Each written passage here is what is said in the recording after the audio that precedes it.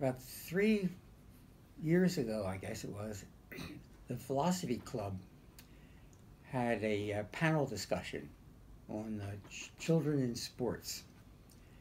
Uh, when I was head of the department, we used to do that a lot. My philosophy club would run these panel discussions. The public was always invited. They used to look forward to coming in and talking about those things.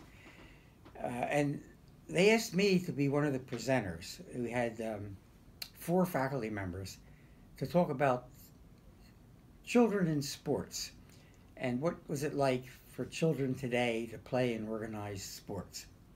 I'm not too sure what prompted that title for the students, but it may have been angry soccer parents screaming at a match or whatever.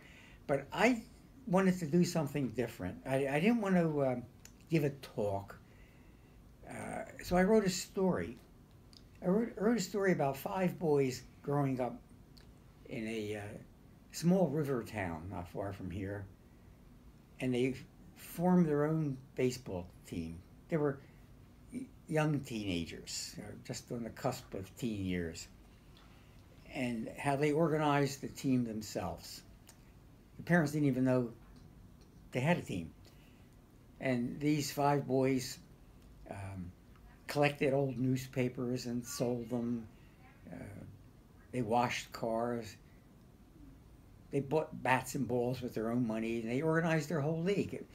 And I had a lot of funny stories in there that were true. And it went over really well. The students really loved it. The questioning period overwhelmed me. They're saying, "Oh, Dr. Romano, I'm glad you told us that story. You know, I tell you, I used to hate when my father came to watch me play." So it touched a nerve with them. So I had retired in 2013, and I had a little more time, and it just come pouring out of me. I followed those 5 boys to school, to the movies, to um, the religious services that I had to attend. Uh, they met girls in the teen years. They learned about mortality when they first realized that when their pets died that maybe we're all mortal. I have like philosophical lessons throughout the story in a lighter vein. Sometimes it gets a little heavy, but I trace them all through adulthood. Uh, they thought they would never play softball. No, that was a counterfeit form of baseball. But here they were playing softball when they're in their 30s and 40s in the church league. And then there they are as grandfathers watching their grandkids playing Little League baseball with real uniforms and real dugout that they never had. But the point of that chapter is that it was the same game. And the life that these boys lived, in spite of the generational differences, was the same life. The same hopes, the same fears, the same aspirations. Basically, we humans face the same thing. And these 5 boys faced life and learned that way. I don't know if you're familiar with it, but Tom Brokaw, the famous newscaster, he's retired now, he wrote a book called The Greatest Generation.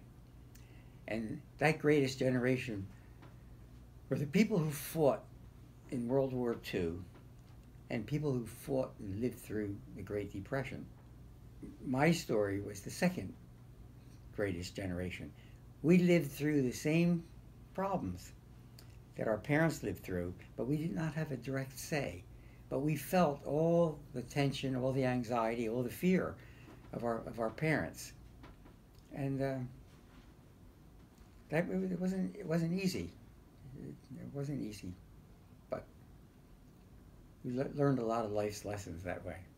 It's a very simple title. Reds.